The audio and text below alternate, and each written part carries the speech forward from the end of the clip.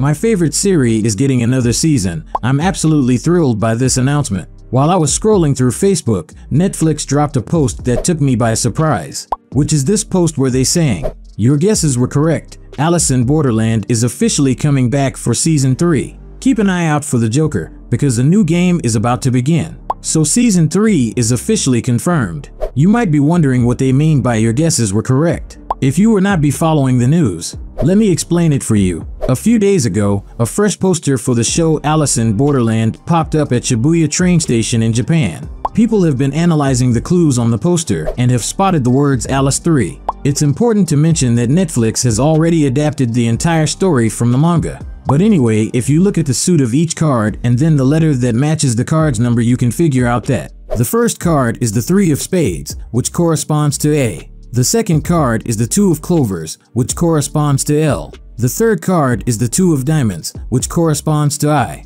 The fourth card is the ace of clovers, which corresponds to C. The fifth card is the 2 of hearts, which corresponds to E. The sixth card is the 5 of hearts, which corresponds to T. The seventh card is the ace of hearts, which corresponds to H. The eighth card is the 4 of hearts, which corresponds to R. The ninth card is the 5 of spades, which corresponds to E. The 10th card is the 2 of hearts, which corresponds to E. Oh, and here's a message from director Shinsuke Sato. Season 3 is starting. A fresh adventure is about to kick off, filled with new challenges and more characters. But who's the bad guy this time? Who's going to make it through? It's a mysterious journey with no clear answers. Please look forward to it. The first season of the live-action series covered about 31 chapters and 8 episodes, and the second season finished the main story, though with some changes like skipping certain games and hinting at Joker as a card instead of showing him directly. However, the manga's author created a direct sequel called Alice in Borderland Retry,